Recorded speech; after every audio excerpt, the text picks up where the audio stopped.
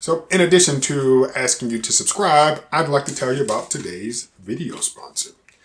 Planters cheese balls. They're good. The canister is empty. There's some crumbs in there,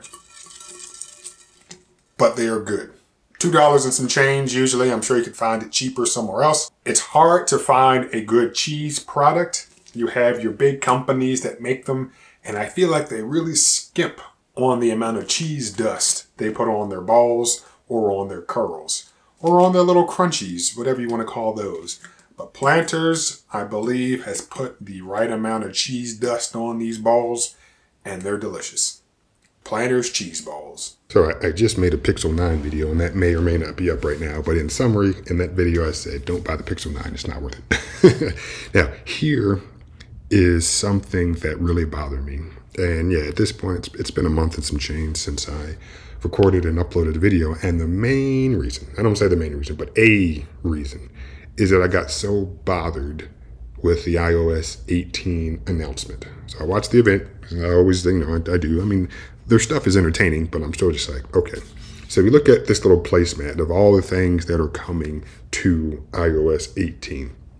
And the only thing I care about, literally the only thing I care about, and in fact, the only thing you should really care about is RCS support.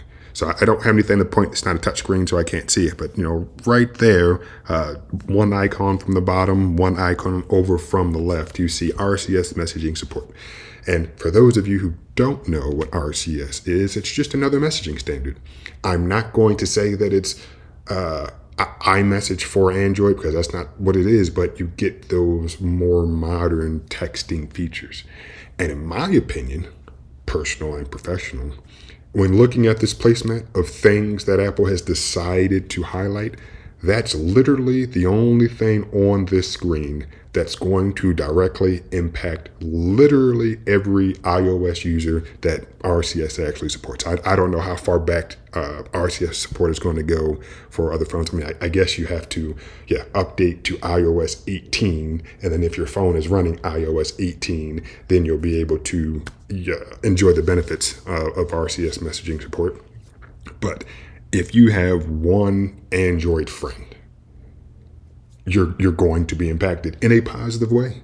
And when I look at all these other things, I'm like, okay, locked and hidden apps, you might do that. Game mode, I'm glad that's small because a lot of people aren't gaming. Messages via satellite, send messages later. Like, yeah, I mean, cool, they're good features. You might use them, you might not. I mean, how impactful are they? Don't really know. But being able to have a better messaging experience on the iPhone is now going to impact literally every iOS 18 user. So for Apple to just put it in there in such a little small manner, and in fact, verbally, I think they said it like right there at the tail end of, and we're also including RCS messaging support. Like they just threw it in at the end of the little keynote. I was like, that's ridiculous. Absolutely ridiculous. So I think I was bothered. And I also feel that, I mean, I guess this was back in June, WWDC. I don't know if I heard one other person mention the fact that all Apple is doing is essentially updating an app by providing or including this RCS messaging support. And when you simply just update an app, you don't need to release an entirely new operating system. So literally today, I know it's August and you have all these iOS developer and public betas out. So if you want to go test it out, you can. And in fact, I even downloaded the betas on my phone and I was playing with them back and forth. And yeah, it works for the most part. But the whole point of me even bringing that up is Apple could have turned this on years ago, or they could turn it on today. They could, in iOS 17, whatever it is right now, yeah, we've updated the messaging app. But the way that Apple updates their proprietary apps or their first-party apps isn't the same way that Android does, where, you just push out updates all the time. I mean, yes, with new versions of Android, you will get more features in apps as well. But I feel like Google is like, or I'll say, I feel like app developers are just like, oh yeah, we just needed to update the app. We didn't need an entirely new version of Android, or we didn't need an entirely new version of Windows or even Mac OS sometimes. Just like, oh yeah, just update stuff. But RCS messaging support is, in my opinion, the best thing to happen to the iPhone in a very long time. And the fact that Apple gave it, I think, a second or two of verbal mention, and on this screen, the second to smallest amount of real estate, is really unfortunate. And I really hope that there are people who are like, you know what? I don't need to feel like I'm locked in to iMessage anymore. So all my friends, however, many that you might have that have Android devices, you get that same messaging experience with all of them. And then now pointing back towards your iPhone friends, again, if you've switched to Android, you can say, oh yeah, well, we get the same messaging experience. It's not, I'll say a similar messaging experience. So here on this placement, I was very disappointed. And then if you come to this tab right here, I'm at the top of the screen, Command F, I've already searched for it. And there are 2 mentions of RCS, and even on this screen, the amount of real estate that Apple gave to schedule a message with send later is more than they gave for support for RCS messaging. And I've gotten to the point now where there's no point in saying, oh, well, Google did it first, blah, blah, blah, blah, blah, which, yeah, they did. I can schedule and send a message with my Android device.